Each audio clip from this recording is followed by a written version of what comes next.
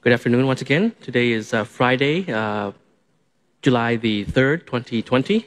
As you can see, every week I have a fresh new mask. Instead of telling you and advising you to wear masks, I'll perhaps practice what I preach, so to say. So this mask in particular is from Bangkok Airways.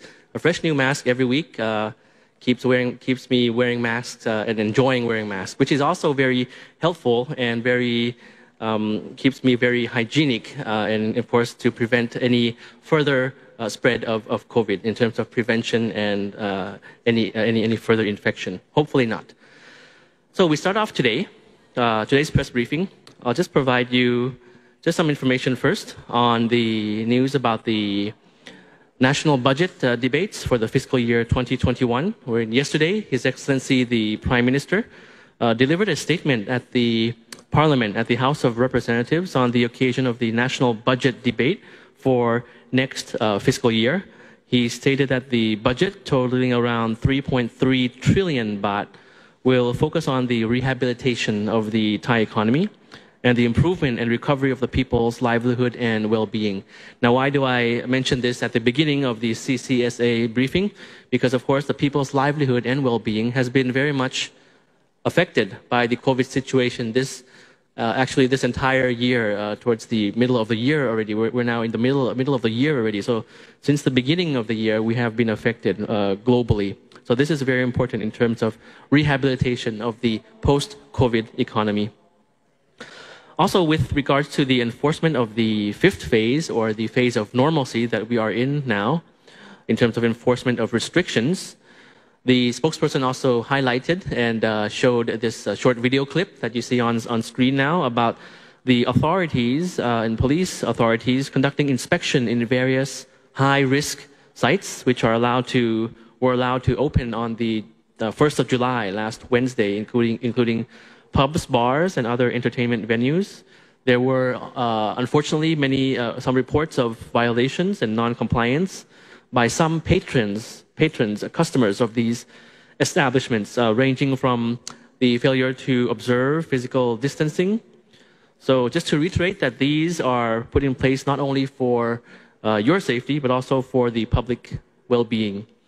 It's a responsibility of everyone to follow these regulations and to understand that while you may not be fortunately, not a victim of any second phase, second wave of pandemic, other people might be at risk. Other people might stand to lose if we don't control it well. The economy will be very much affected, and some will lose their jobs.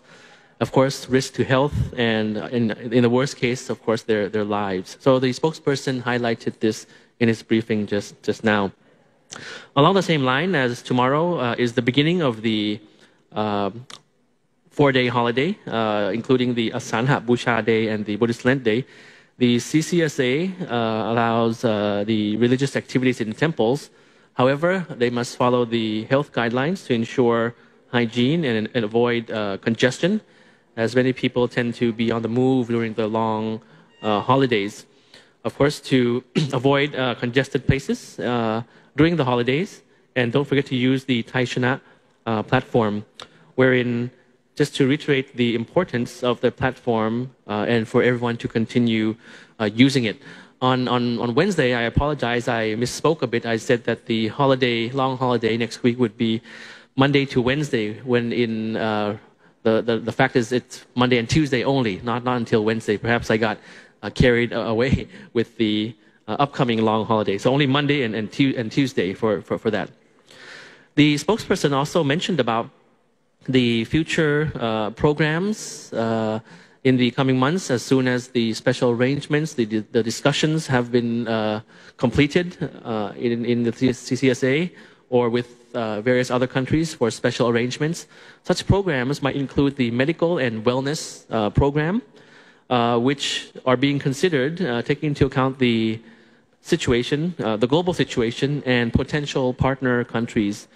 So this program can begin, and if everything goes well by August, we would have people coming in for medical and wellness programs, as well as to travel in the country after their medical treatment, for example. And possibly when people come in the country under this scheme, the relatives of up to 3 relatives would be able to accompany them. And if all goes well, towards September the 1st, perhaps some special arrangements with some countries, specific groups of tourists might be that might be implemented and gradually allowed in, because we realize the importance of the tourism sector to Thailand, and that the sector employs many people. So in terms of medical wellness program and future incoming tourists by special arrangement. So moving to the numbers that we have for you, recapping yesterday, Thursday, 6 new cases reported yesterday, all imported case, all put into the state quarantine system, all Thai nationals repatriated from abroad, 6 cases, 4 repat from Indonesia, 1 from Sudan, and 1 from South Africa. No domestic new local cases were reported yesterday. For today, Friday, we have 1 reported new case, Thai national from Bahrain, age 24, arriving in Thailand on the 28th of June. And she was quarantined in Chonburi province, started to exhibit symptoms on the 30th of June and tested positive on the 1st of July, last Wednesday. So as you can see on screen, cumulative, we have 3,180 now. Recoveries or discharge, 3,066. No new fatalities. Almost getting there. We're almost getting to the point. Maybe in business you call it break even, but probably it's not the right context for this. So the numbers of recoveries and discharge is getting closer to the number of cumulative cases. Of course, pending the persons who are still in treatment, 56 to be exact, and of course minus the fatalities to date, which is 58. Just for some observations, in addition, other seasonal diseases, tropical diseases, are also causes for concern. And Dr.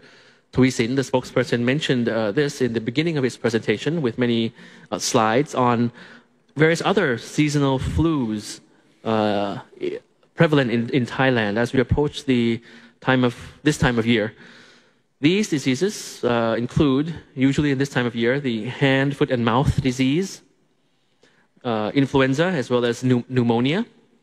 However, the infection rate for these diseases to date remain low, potentially owing to the public usage of face masks and the heightened health concerns among the public in general, as well as the delay of the opening of the school semester would be one important factor.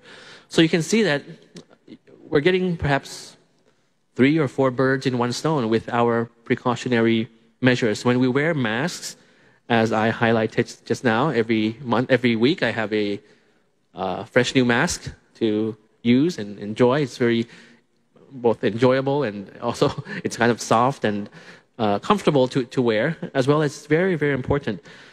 And this has actually been very fundamental in preventing other diseases, as I mentioned. So the more we wear masks, the more we are able to present other seasonal diseases in Thailand. It's very good to hear.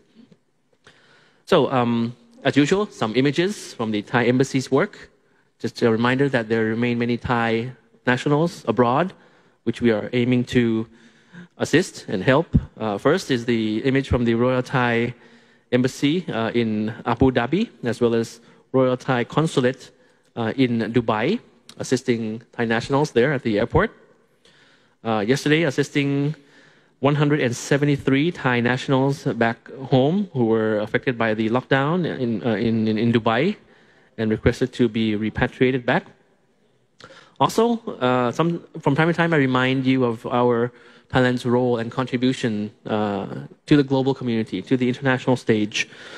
Recently, we've been continuing to be active in assisting partners around the world in coping and joining hands in solidarity with other countries because we believe that cooperation and partnership are the keys to the global mission, the resolve to overcome the pandemic and build back together or build back stronger. So as a token of this partnership, recently, the Minister of Foreign Affairs of Thailand, Mr. Don Pramathwinai, announced Thailand's contribution of $100,000 to the UN COVID-19 Response and Recovery Multi-Partner Trust Fund, or COVID-19 MPTF for short.